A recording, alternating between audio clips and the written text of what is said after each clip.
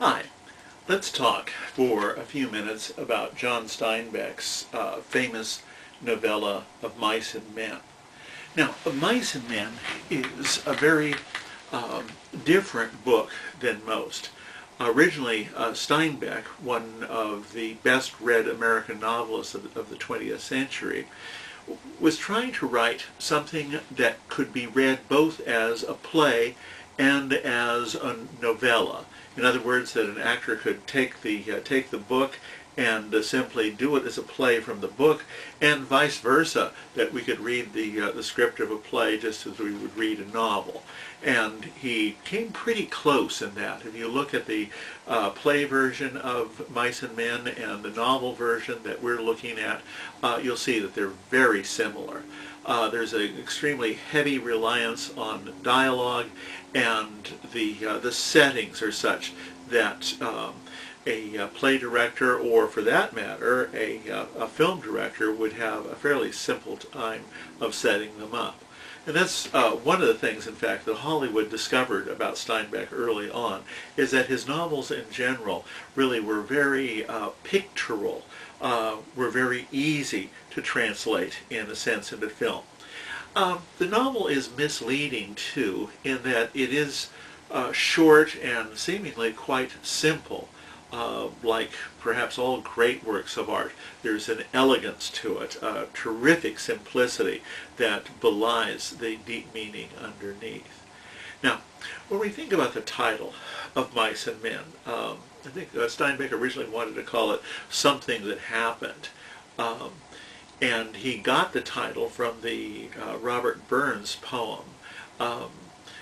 Let's see, what is it?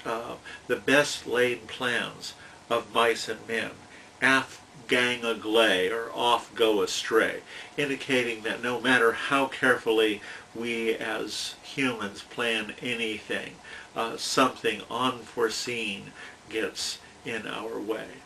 Well, that certainly happens in the case of Mice and Men. Perhaps an even more important theme is what happens not only to plans, but what happens to dreams. For this is a book about the common dreams that all people share. The dream of having that special place, the dream of having a home, the dream of accomplishment, the dream of security and love. These are the things that all the people in the book are looking for in one way or another. Lord, tell like me like you done before. Tell you what? About the rabbit. Not tonight. Come on, do it. Tell like you done before, please, please, please. You get a kick out of that, don't you? Okay. I will. Guys like us that work on ranches are the loneliest guys in the world. They got no family and they don't belong no place. They got nothing to look ahead to. But not us, George. Tell about us. Well, we ain't like that. We got a future. We got somebody to talk to that gives a damn about us. If them other guys gets in jail, they can rot for all anybody cares. But not us, George, because you see, I got you to look after me, but then you got me to look after. But George, tell about how it's gonna be. With someday, we're gonna have us a little house and a couple of acres, and the cow and the Pig and chicken. And we're gonna live off the fatted land, George, and have rabbits. and have George, rabbits. But George, tell what we got in the garden. Okay. Then tell about the rabbits in winter, and about Pig. the stove, and how thick the cream was on the milk. Yeah. Like you did.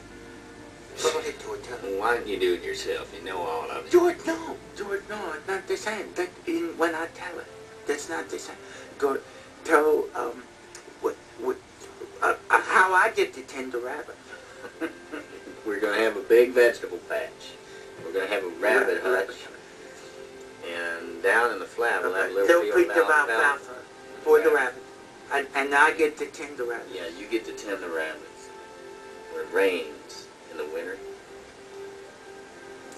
we just say hell with going to work, and we'll just build a fire in the stove, and we'll just sit there, and we'll listen to the rain.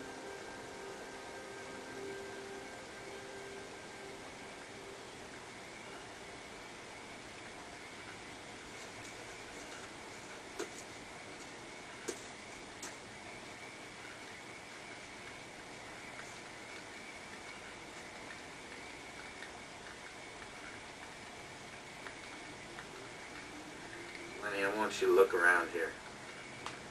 If you get in any trouble, I want you to come right